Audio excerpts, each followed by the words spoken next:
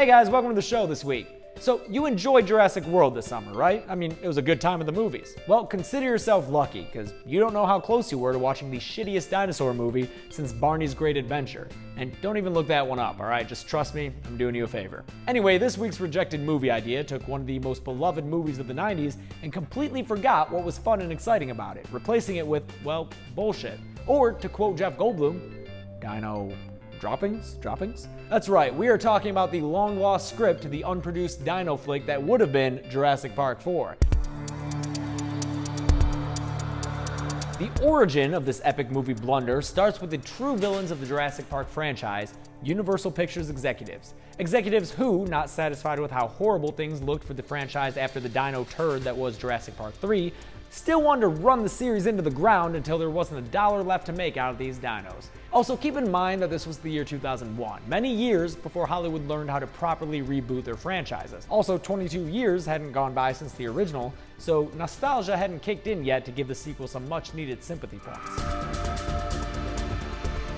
With that in mind, Jurassic Park 4, as written by John Sayles, writer and director of not a single movie you've ever seen, would have starred a former Navy SEAL turned soldier of fortune, who was commissioned by John Hammond to return to the island that housed the original Jurassic Park and retrieve the dino embryos that Newman from Seinfeld left on the island. Now, how did Hammond even know that Newman took embryos and hid them in a little shaving cream canister to begin with?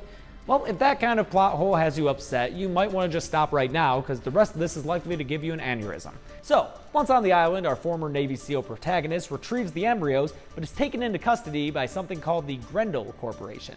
And they're a private army of mercenaries hell-bent on using dino DNA to create a race of super dino soldiers. And they force our former Navy SEAL to train said dinosaurs in combat. So, right about now, you can start seeing that some of these ideas filtered into the script for Jurassic World. For instance, the main character is a former soldier, played by Chris Pratt in this year's film, but back in 2003, this part was rumored to go to David Boreanaz, mainly because it was 2003 and Hollywood didn't know any better. But while some of the pieces looked the same, John Sayles' script was going for something very different than what we saw in theaters this summer. And what I mean by that is he was going for something really shitty. So, the CEO of the Grendel Corporation presents David Boreanaz with his stable of genetically modified dino soldiers. But, unlike those we've seen in other Jurassic Park films, the DNA of these dinos has been mixed up with both canine and human strands. That's right, we are talking about full-blown dino-dog-human hybrids.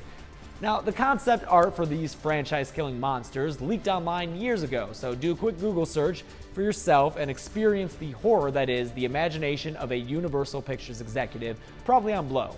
Not satisfied by simply looking ridiculous, the script then fully commits to basically becoming a rejected late-night Adult Swim cartoon. I am talking about raptors wearing bulletproof vests, night vision goggles, and cameras strapped to their heads. And why? Why would they do this, you ask?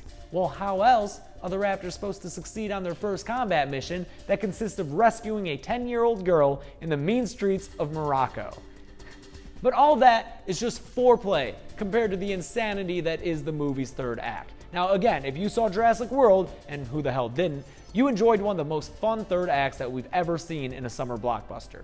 It truly is a beautiful display of action, humor, thrills, and of course nostalgia.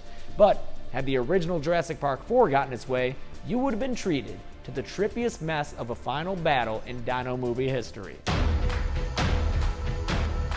It's in the last 20 pages of this rejected script that the Grendel Corporation, in typical jerk-off fashion, unleashed their squad of dino soldiers on the compound of some Scarface-like drug lord in Latin America.